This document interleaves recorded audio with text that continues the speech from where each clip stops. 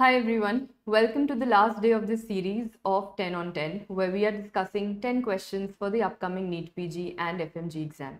I've made a playlist on my channel which has all these 10 sessions. Also today, once we are done with this, I will be sharing a compiled PDF of all the 10 sessions over Telegram, and the link for Telegram group and channel are posted in the description below. So let's get going with this. First question over here is the trickiest one, where we have a labeled image for a testing that is performed, and they have asked you that which of the following hemolytic anemias is this done for. Now I know the immediate instinct that comes to your mind and you want to answer is PNH, because you think this is paroxysmal nocturnal hemoglobinuria, thinking I've given you red color urine. But if you read carefully, I gave you blood sample and not urine sample. If this is a reddish and brownish color blood sample and not urine sample, you can't think of PNH at the outset. This is actually a case of G6PD deficiency. But how? Because this is a test that is being performed, and this question is only important for NEET PG aspirants. The name of this test is the MET hemoglobin reduction test. Is this done nowadays? No, it is not. Nowadays for G6PD deficiency, we directly look out for G6PD levels in the blood. But early in the day, when G6PD assays were not available, they used to do a test called the MET hemoglobin reduction test. All of us know the basic function of G6PD till the time G6PD is normal, because we add some chemicals in this test. If I add chemicals in the blood, the color of my blood will change. The color of my blood will become brown. But then who will come to my rescue? G6PD will come to my rescue, and it will say, no, no other chemicals are allowed here. I will bring the color back to red. And then after some time, my blood will come back to red because I have normal G6PD. So in the end, if you get red color blood, after changing colors, the blood comes back to its original color. This means G6PD has done its job. However, if the brown color would have persisted, and that is what is MET hemoglobin, that would have told you that G6PD has not done its job, and that is G6PD deficient. So over here, if it is a blood sample, think of this assay. Yeah, if this would have been a urine sample with red color urine, I would have also probably thought of PNH. Moving on to question number 2, I have kept a easy question after a tricky one. Find the correct match, and this could be a multiple choice. Let's start reading. Fragile X syndrome, CTG not happening at all, because Fragile X syndrome is CGG repeats. Myotonic dystrophy, we always read with a T in the center, so CTG, this seems to be correct. Huntington disease, we studied hunting in a cage, so this also seems to be correct.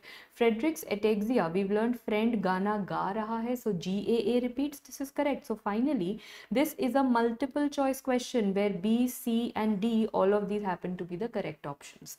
Moving on to question 3, another hemat question, back to it. What is the common gene mutated in hereditary spherocytosis? If you would have read this much, you would have gone in for N-chirin, but you had to stop.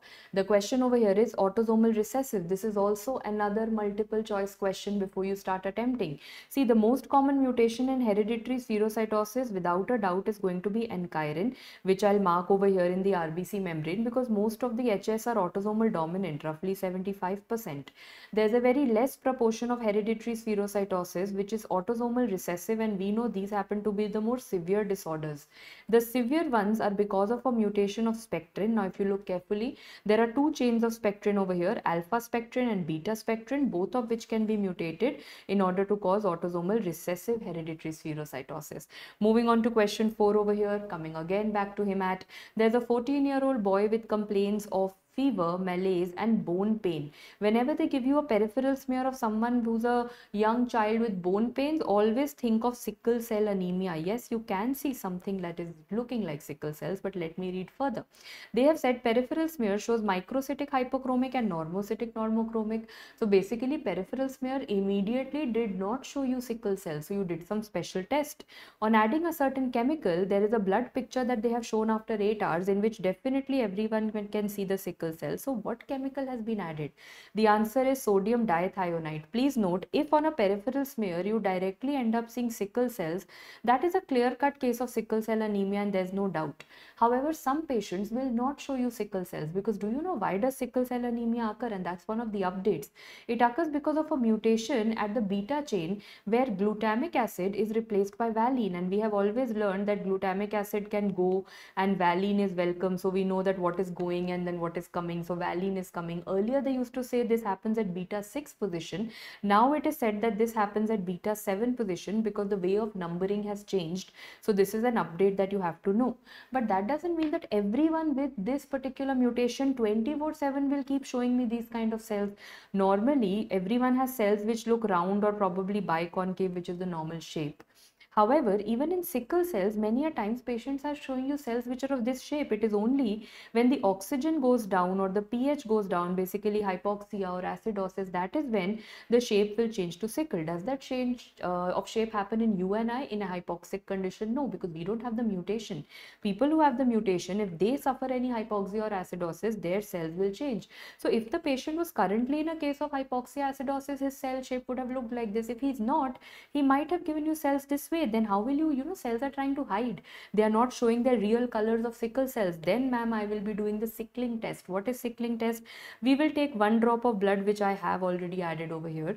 To that, I will add a chemical, and the name of that chemical is 2% sodium metabisulfite can be added, or 2% sodium diethionate can be added, either of the two, and that is the answer over here. Reason for that, because these tend to extract all the oxygen. They will create a hypoxic situation. But ma'am, there is all air around.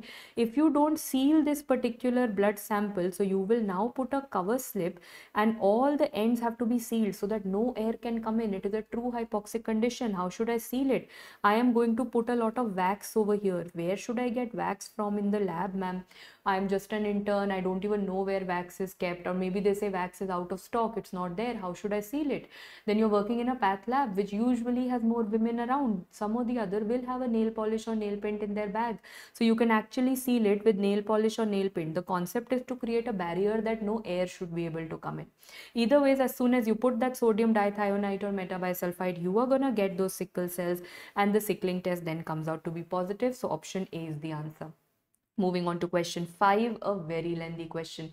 But if I had to be smart out here and go through the quick buzzwords that I can, I would have seen that flow cytometry, something is written, absent expression of CD55 and CD59. Well, that becomes a case of paroxysmal nocturnal hemoglobinuria. Is this patient showing hemoglobinuria? Yes, there is a coffee color urine, and they've clearly mentioned that there is no menstruation going on. So there is an element of PNH. PNH is a kind of an intravascular hemolysis. Intravascular hemolysis means the blood is breaking in the blood vessels, inside the blood vessels. So bilirubin will increase, because if blood breaks, bilirubin is forming. So do I have jaundice in the patient? Yes, I do. And look at the hemoglobin, the severity of anemia. It's as severe as 4 grams. Everything is fitting in well. They've just asked you the treatment. They've told you the treatment. That is eculizumab. They've asked you what could be a complication of the same, and that is meningococcus. Please note that PNH as a disease occurs because CD55 and CD59 are not doing their job. And what is their job?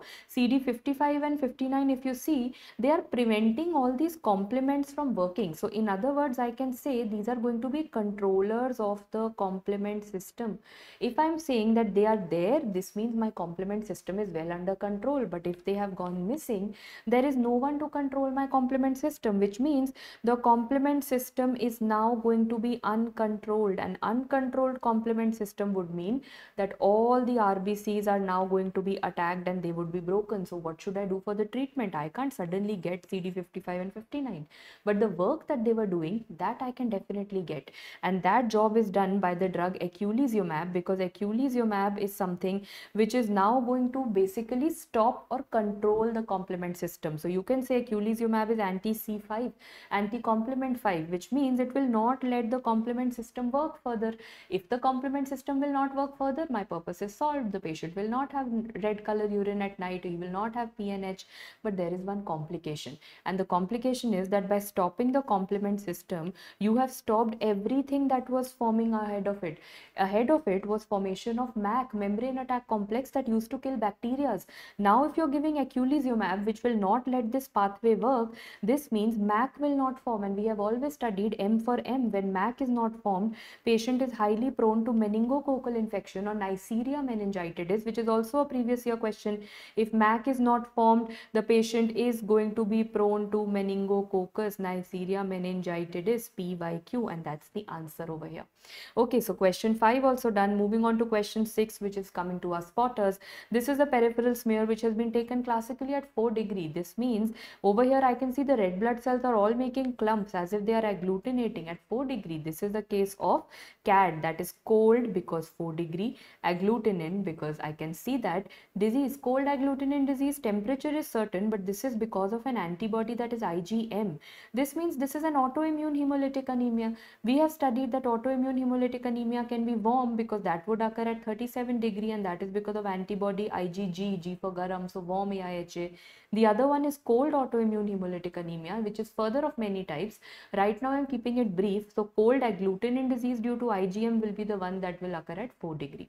Moving on to question 7. Here we have a thyroid efficacy. They are asking you, is it adequate or not? What is the adequacy criteria? Well, Bethesda, like in pap smear, you have Bethesda group of pap smear. Techniques have been given by them. The entire reporting protocol have been given by them. So Bethesda system has also given thyroid efficacy. The adequacy says that we will call thyroid efficacy adequate if you get at least 6 groups of cells. So let me count. Vaguely you have to count 1, 2, 3, 4, 5, 6. I can see 7. I can see 8. So definitely more than 6 group of cells I am seeing. In every group you should have at least 10 cells. I don't even need to count. These are every group. Definitely more than 10. Even if you count, definitely more than 10 in each one of them. You don't have to go and sit and count every cluster.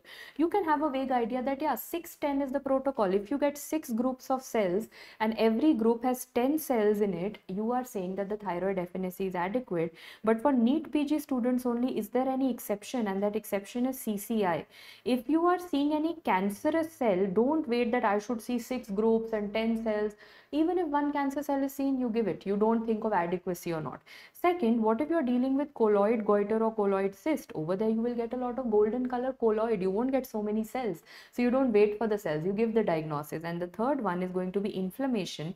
Like in a case of Hashimoto's thyroiditis, inflammation. Over there, you will not see more of thyroid. You will see more of inflammatory cells like lymphocytes. So in these 3 situations, that is CCI, don't wait that my 610 protocol should be fulfilled. Then you give the diagnosis, even if you don't have 6 groups and 10 cells per group. Finally, coming to question 8 over here, this has been a previous year NEET PG question which many students get wrong. They say there is a urinary bladder and usually the same photo is given. There is a suspicion of cancer to the urologist. Reason being that on cystoscopy, he saw that there were some yellow mucosal plaques inside. So these plaques made him believe that, oh, maybe this is a cancer in the urinary bladder. Of course, a biopsy was done, but on biopsy, he did not see any cancer cells. He started seeing some bluish color weird bodies. That must be signifying calcium. What are these calcium bodies known as? These are known as Michaelis-Guttman bodies. What's the name of this disease? Malakoplakia. Please note, malakoplakia shows you Michaelis-Guttman bodies made up of calcium. What is malakoplakia? It is actually a defect in phagocytosis. So what you were thinking as cancer is nothing but a defect in phagocytosis. I mean, this is also a disease, but compare it with cancer, you are happy. Patient doesn't have cancer and has malakoplakia in those words. So remember, M for M. Malakoplakia shows you Michaelis-Guttman bodies. Coming to the 9th question of the day, which of course I've changed the images a little going forward because we are towards the end of the session. So you can have tougher images towards the end of the series. Here you have an adrenal gland mass. Ma'am, we know only one adrenal gland mass, and that is pheochromocytoma. So let's take a safe guess. How did I understand pheochromocytoma? Because the pattern that I'm seeing of the cells, they are arranged in nests, and this nesting pattern is a PYQ. This is known as the Zell-Ballen pattern. Till the time it is an adrenal gland, I call it pheochromocytoma. When it occurs outside the adrenal gland, I call it a paraganglioma. Rest everything is the same about them, only the site is different. What kind of a tumor is it? It is a neuroendocrine tumor. How do I know? Because over here a black and white microscopy, electron microscopy shows me these black color granules. These are neurosecretory granules. This will tell me that this is a neuroendocrine tumor. Okay, so done with this as well. Coming to a derma path question. We've touched upon a little bit of surgery questions, a little bit of gynae, so derma was left. So what is this? A classical pearly white lesion on the nose or near the medial canthus of the eye, and I can visualize that there is a dilated blood vessel also going on top, telangiectatic, even with this much. I think this is a case of basal cell carcinoma, but how does it look like under the biopsy? So over here there are 2 findings. If you look at these cells, it looks as if there's a blue color line, as if they are all parallel, arranged after each other. They are all parallel to each other. So this is referred to as peripheral palisading, which would mean that the cells are all in a straight line, parallel. But that is very difficult to catch. Okay, they are all standing like this, but what I see is there is a space created.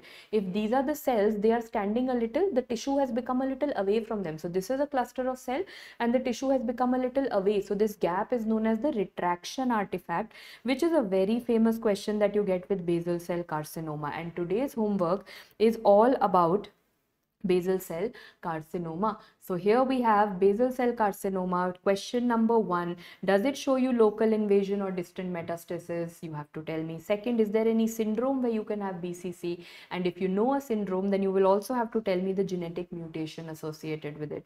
Well, on that note, the series is completed. The PDF of this will be given from day 1 to day 10 as a compiled PDF, will be given to you on Telegram and Telegram channel and group link. There's a channel where only I can post, and then there's a group where everyone can have discussion, including students posting their doubts.